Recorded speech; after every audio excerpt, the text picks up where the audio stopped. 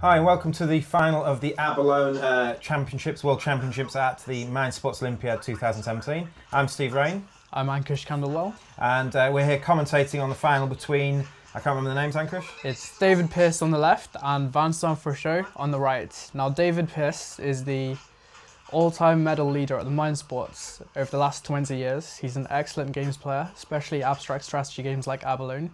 And Vincent Frochot, he's won the Abalone World Championships countless times, so this should be a cracking encounter.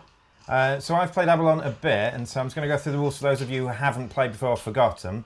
The idea is that they're starting very fast now, but the idea is you get one move on your turn, and you get to either move a single piece, two or three pieces, and you can move them in the same direction. Effectively, if you move them all in the same direction they're currently facing, you get to push anything in front of them.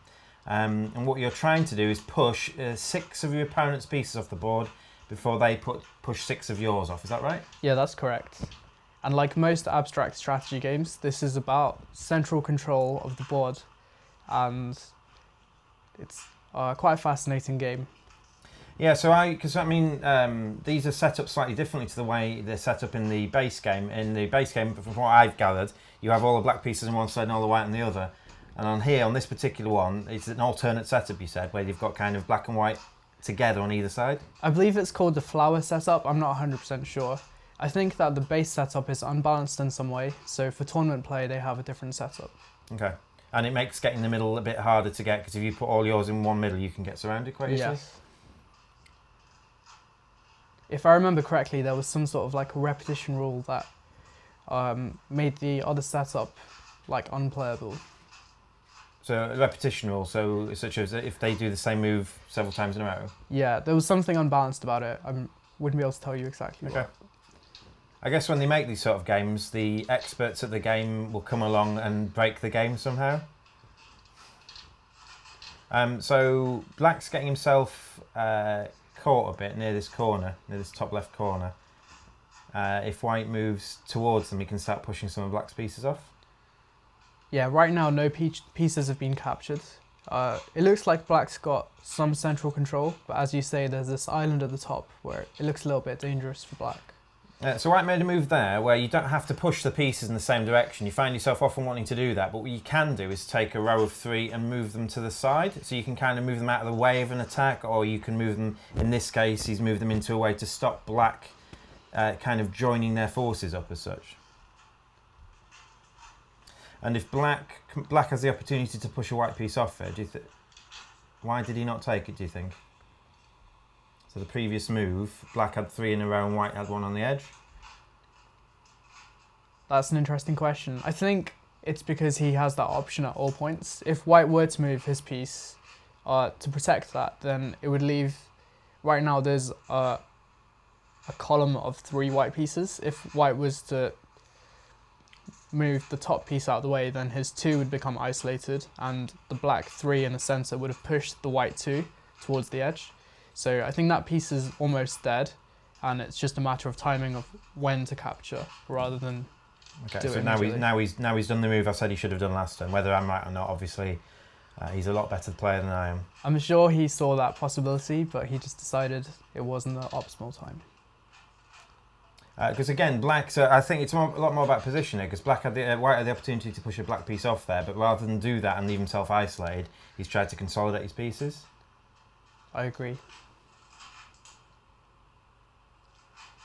So you were actually at the Mind Sports this year. Did you play in this event? I didn't play in the Abalone, but I played in many of the other events. Okay, what was your favourite? My favourite tournament would have to be the Acquire tournament at the Mind Sports. Oh, you do like that game. I've not actually played it with you, but you do seem to, you go on and on about it. It's just tactically really well balanced. There's perhaps a little bit too much luck in the tile drawing variants, but otherwise it's a game of precision. So it looks like here, because like you said earlier, Black is controlling the centre of the board very well. Black's got a few pieces on the edge that White can attack, but in doing so White might weaken their own position. And you've got this interesting thing actually, because Black's actually got 4 in a row in the middle, but you can't move all 4 at once, can you? You can only move up to 3.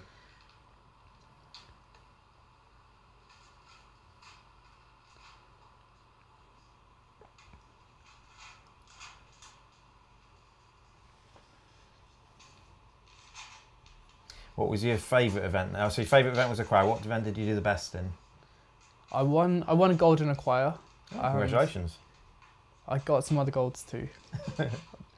You won it one year, didn't you? You won the overall, it was 2012, was it? 2013, I won the overall competition. Okay, congratulations. Well done. You've got an expert in the field here, guys.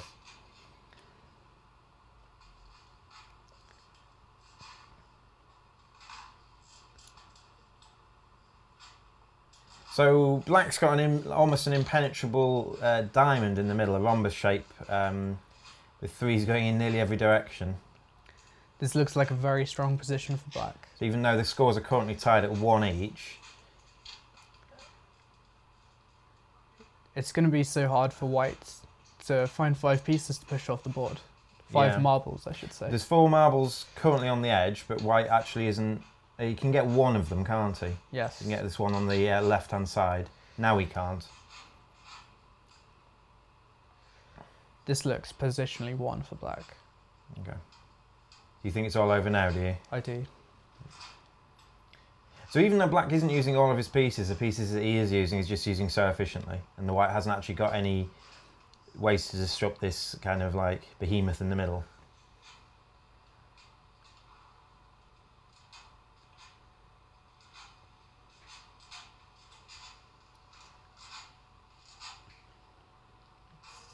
Where was the Mind Sports held this year? It's been held in London for the past 7 years, I'm going to say. Maybe a bit more. Which venue in London? It's at the JW3 Centre in Finchley Road. Okay. And how many events does it have going at any time? At any one time, maybe there are about between 3 to 5 events, I would say. And over the course of the week and a half, there are a total of around 50 events played. Okay. 3 to 5 a day, some more, some less? Yes. And are there any events that are multiple days, or are they all one-day events? They're all one-day events. Some events are just one session and just say the morning, and some events are the morning and the afternoon. It's 3 to 5 events at any one session time, but in a day there might be like 10 events possibly. Okay. And they're adding more events each year, are they? Because obviously there are some games in the Mind Sports Olympiad that are fairly new, like I believe Splendor was here. Yes. And Splendor's only been out like 4 years itself. That's correct, Steve. So sometimes if a game is gaining popularity, it gets added to the Mind Sports if we think people want to play it. And obviously the game has to have a high strategic element to it. Can't be too much luck involved. That's correct.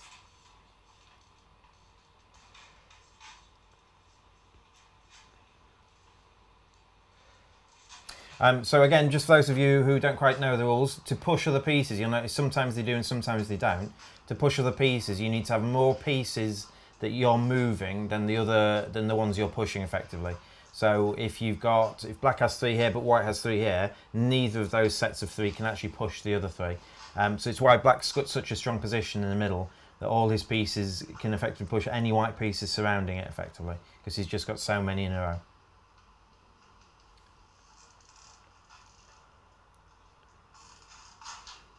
White's threatening to push one of black pieces off, but if he does that, he's just going to get pushed straight back off himself.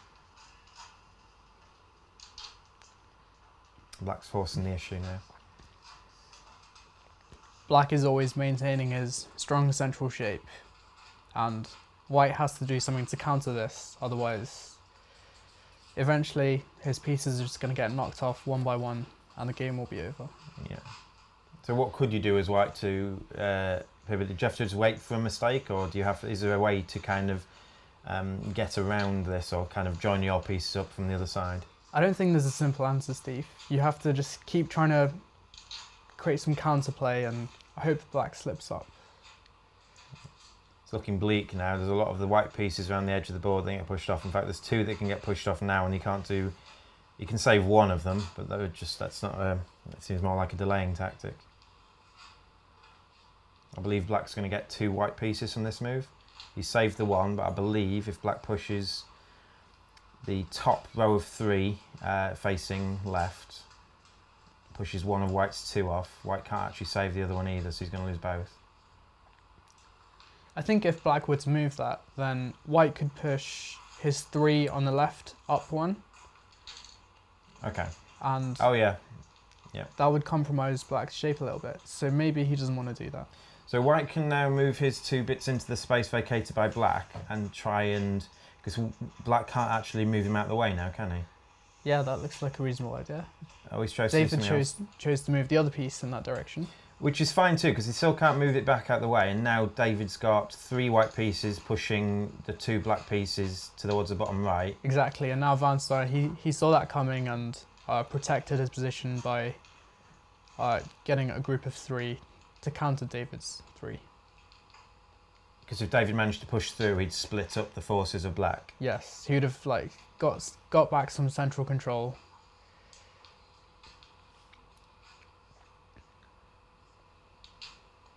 So he's threatening the 3rd of David's 3 white pieces in a row here. David can counter by pushing up his 3 whites towards the north position, but then Vincent can push the white piece back. So yeah, so David's 3 in a row is gone, that powerful 3 in he got. So he can capture a black piece, but it's effectively doing it 1 for 1 now, isn't it? It would be a trade, because Vincent can now knock the white piece back. He could recapture. Yeah, so black's taken a 3-1 lead here, and so obviously any trades at 1 for 1 favour black, because a 1 for 1 for trade will go from 3-1 to 4-2. So white's looking for a single piece without losing one, I think.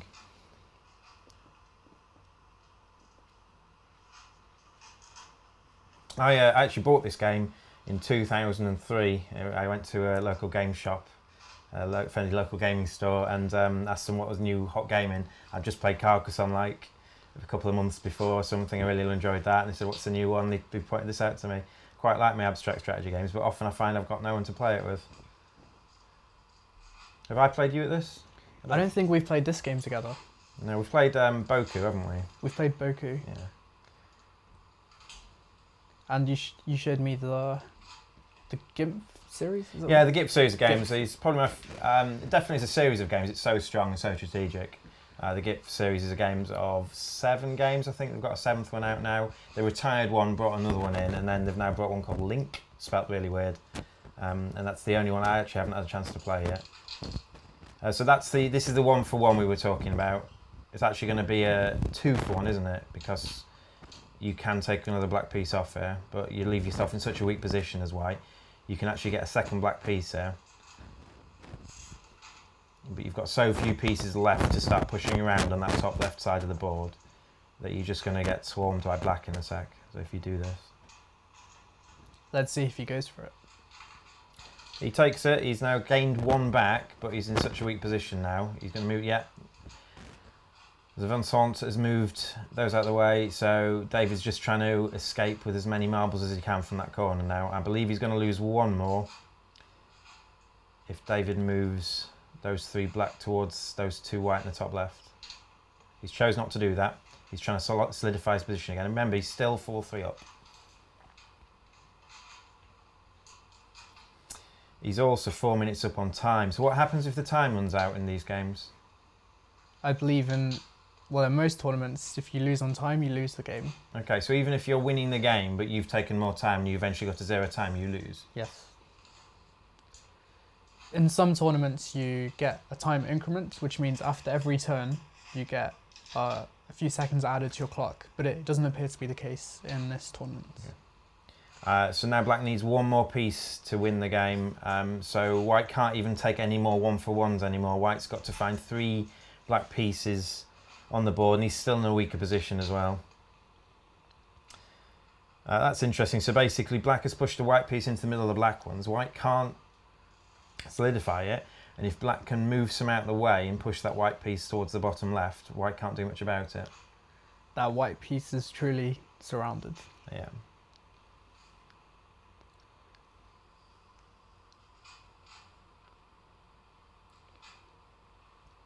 What's your favourite GIP series games? I don't know how many you've played. I've only played them with you. I honestly don't remember what each one was. So you had Tsar was the one you effectively playing cat and mouse, making bigger pieces and trying to. You get 2 moves a turn. You've got to take on your first move. My favourite is Yinch, which is Othello-like. Okay. You've got the discs and you're trying to get 5 in a row. Yeah, it looks over now because I believe Black's got it's actually 5-4. I missed a piece. I didn't realise there was going to be another piece taken, but Black is dominant now. Black can push this white piece. Yeah, so White can't get out that way now. There's not much White can do from this position. Black's just going to move that out of the way, I believe. Oh no. Oh, it's even better. So he's threatening this white piece. And he's still got that couple of white pieces separated from the rest of them. I believe the next move Black will make, if White doesn't do anything about it, is to push those three black ones to the left downwards and pushing that white one towards the edge. White has no counter here at all. Well, he can move out of the way, can't he? In which direction? He'd have to move it to the left, wouldn't he? I think he's realised, shaking his head, he's realised he's lost. I believe Black's won there, yeah. White couldn't avoid that, I don't think. I don't think so. So, Vincent Frochot will defend his World Championship title. And congratulations to him. Yeah, well done. Thank you very much. Thanks for watching, guys.